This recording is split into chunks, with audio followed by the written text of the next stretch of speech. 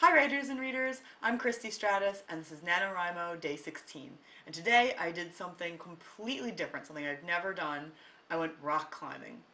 And it was really a lot of fun. One of the reasons I was looking forward to it the most was because my favorite superhero when I was young was Spider-Man.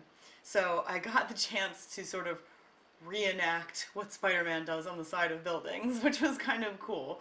Um, but what I ended up finding was that you have to concentrate so much when you do rock climbing on each move you're going to make, and especially if you're going to do some of the more complicated things, that I really did not think about anything else at all, including writing my story, just nothing, not the Victorian time period, nothing.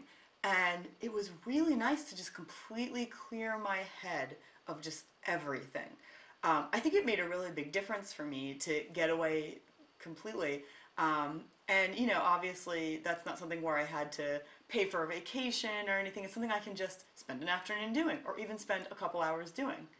Um, and I wanted to share with you just how useful it is. I know a lot of people talk about writer's block or getting bored with their story, mid-story slump, things like that.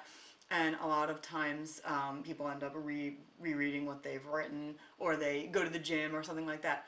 And I wanted to just suggest to you that anything that really gets you concentrating on something else can be very useful also. Because a lot of times I recommend doing something like that explores your story deeper but in a different way.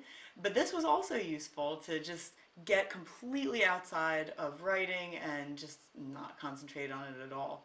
So have any of you tried rock climbing, or what is the way that you get your mind completely off what you're doing and onto something else? And do you think that that's the best way to beat writer's block and just get away from it all?